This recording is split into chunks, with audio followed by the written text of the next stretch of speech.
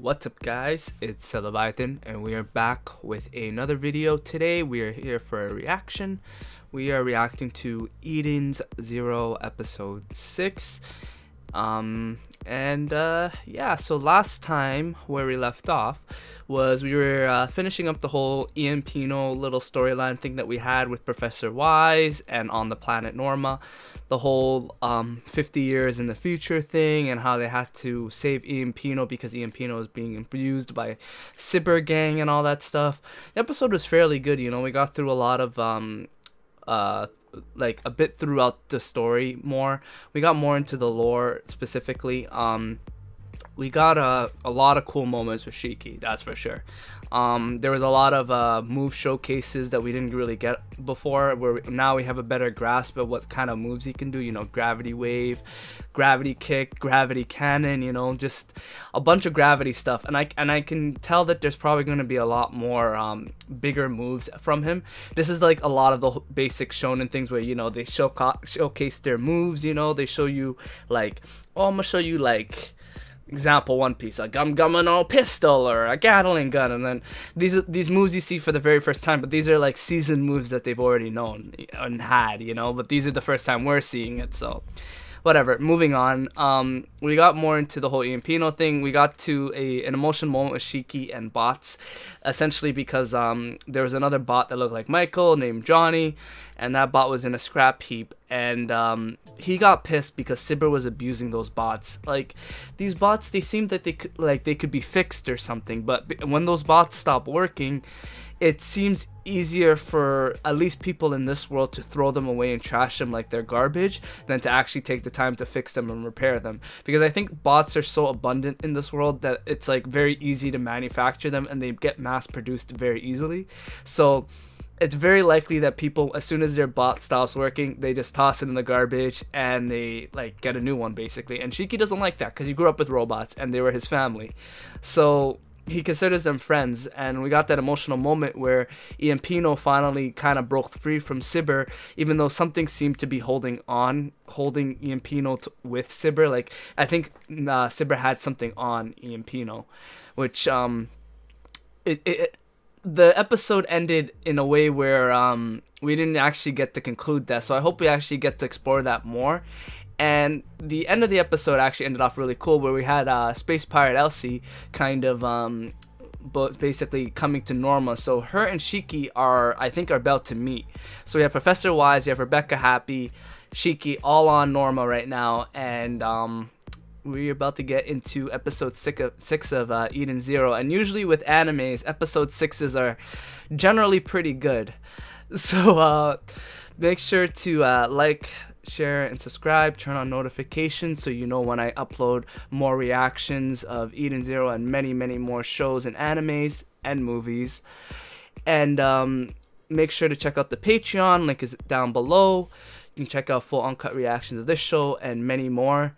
And without further ado, we're about to get started with Eden Zero episode 6. Let's go.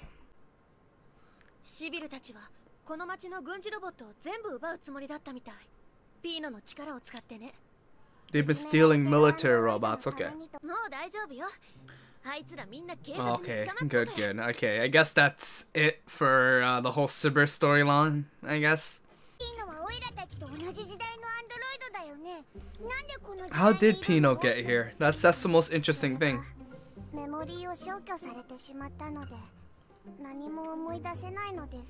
How conveniently stupid. I swear to God. Okay. Maybe, I think it was future Professor Wise who sent Pino into the past. Yeah, there we go. I figured it out.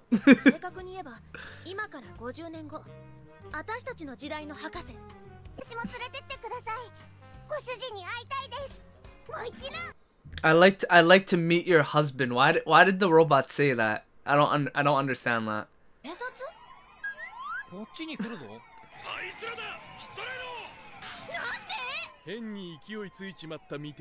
Oh my God, they want to kill him. Maybe, I don't know. They could be wanting to kill him. It's 50 years in the past, so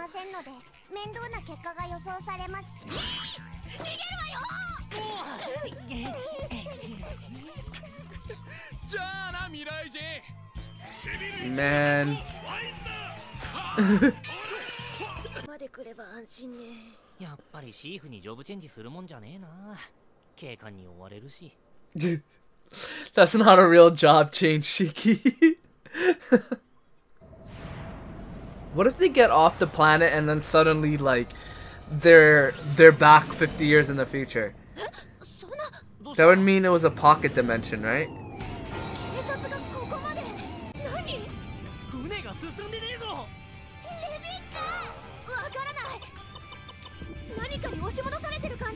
Oh my god, it's like a time paradox. I told you it was like a pocket dimension or something. It's like their world got flung back into the past while outside world is still in the future.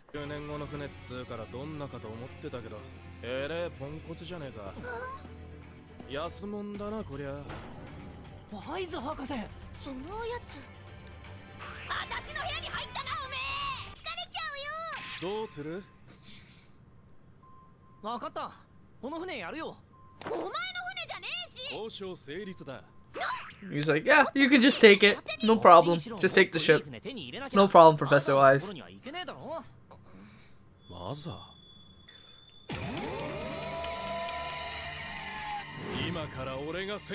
He has ether gear too? Dude, Professor Wise has ether gear too? Really? Dude, that is so cool. This guy can basically upgrade any technology.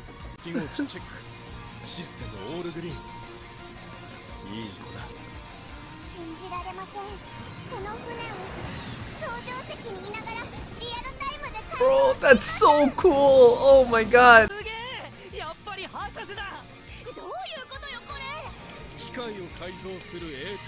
Oh, so it's not an ether gear to fight then, I guess, right? The Machina maker.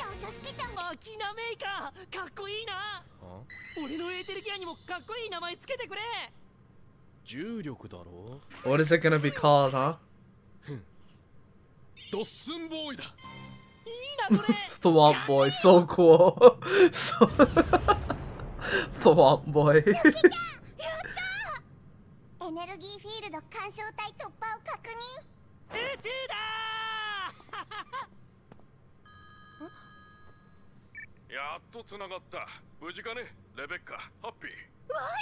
Wait, what? that doesn't make any sense. What's going on? How's Professor Wise in the future talking to her?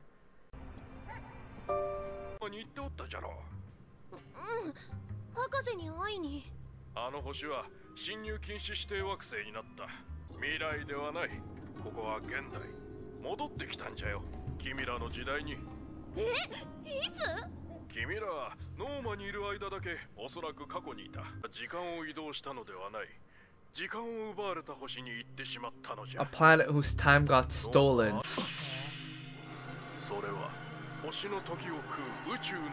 Yo, what is that thing? The chronophage that eats time.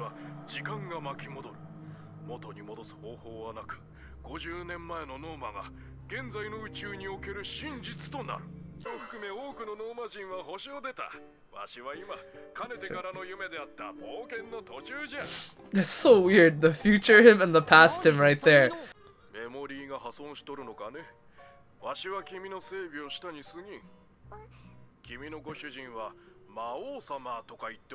The Demon Lord was his master? Which was also Shiki's grandpa, right?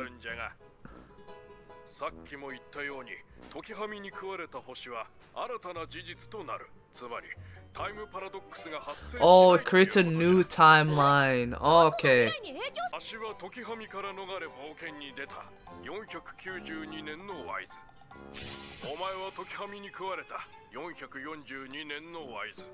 Okay.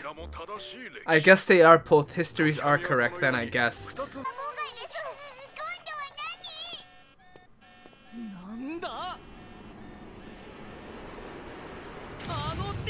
Oh, Elsie's here. Space Pirate Elsie's here.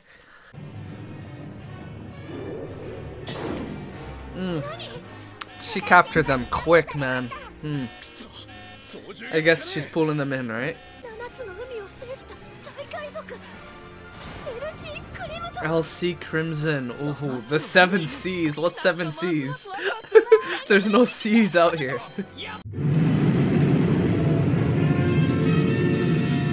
Look out, Earth.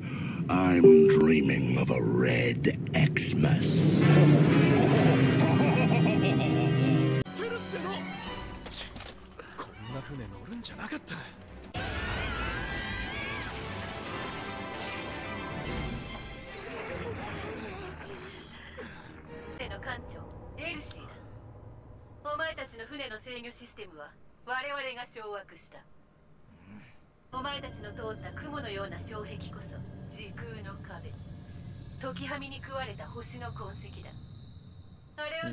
Only very okay. So Professor Wise has like a lot of talents. Oh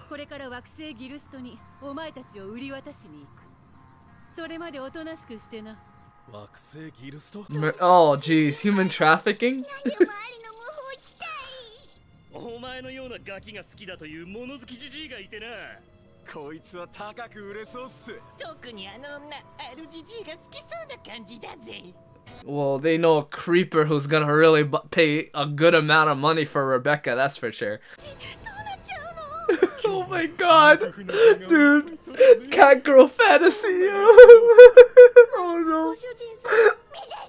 Let's go, 1 million views. Do I have to? You want to be a star, don't you? And take it off! Yeah, that's nice. Isn't Elsie looking for Shiki though? Like she sees him, right? She wants something from him.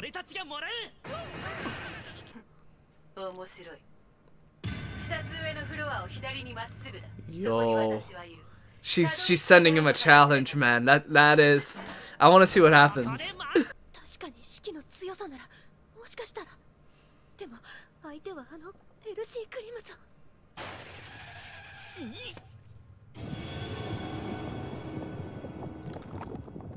Ew, what the heck is that, man? Ugh, just pulsating all over the place.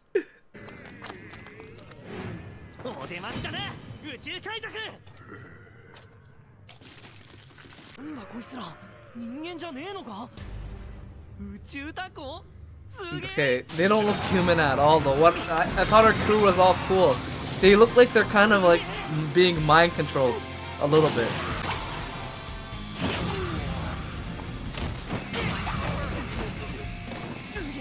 We're not seeing any of those moves that we were seeing before.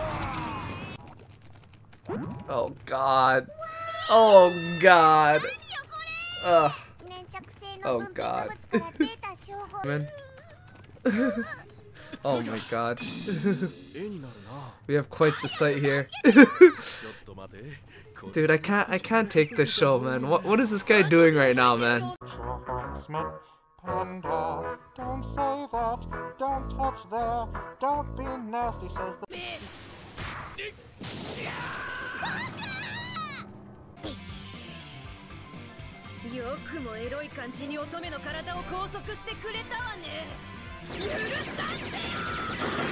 I can't believe Professor Wise is actually about to like like do all of that. Okay.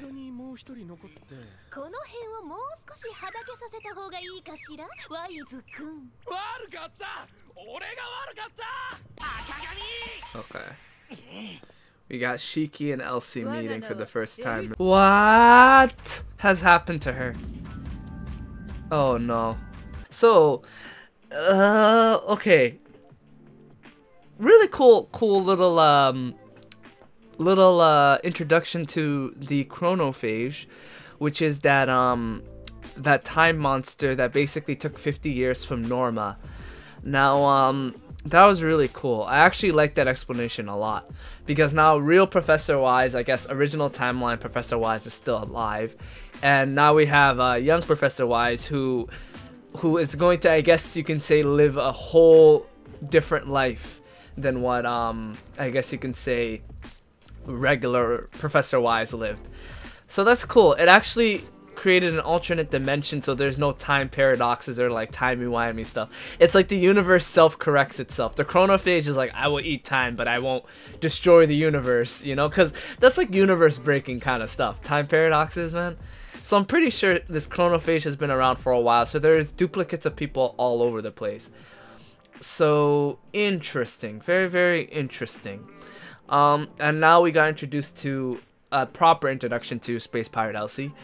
And she is pretty badass at this point. I don't know what it is about her. It's like since I first met that character, or even when I saw the promotional poster for Eden Zero, I looked at Shiki, I looked at Rebecca, I looked at everybody. But as soon as I saw Space Pirate Elsie, I was like, this does not seem like a Urza Scarlet ripoff. This seems like somebody who's their own character, who's gonna be really badass. And I don't know, sometimes I get really attracted to characters just based off of looks. And I think she's gonna be a very interesting character. She looks for sure like she has an interesting story. Now, when she captured everybody, it seemed like everybody was okay, at least in her crew. But then when they got on the ship, everybody seemed like zombies, like these squid zombies. And then you had all that other stuff in her ship. So I'm not sure what's going on. It seems like maybe Space Pirate Elsie got invaded by a certain alien or something, and it destroyed her crew. I have no idea what's going on, because did this happen before she was on Blue Garden, or did this happen after she was on Blue Garden the first time we met her? So I'm gonna have to wait and see for that one. But I think that was it for the episode. I don't think there's anything else except all the weird perverted moments of you know, these types of fan servicey types of shows. So anyway, I'm just gonna end it off with that. Hope you guys have a great day. Stay safe. Make sure that you always eat your vegetables. That's a little piece of advice for today. Anyway, I will see you guys around. Peace out. Bye.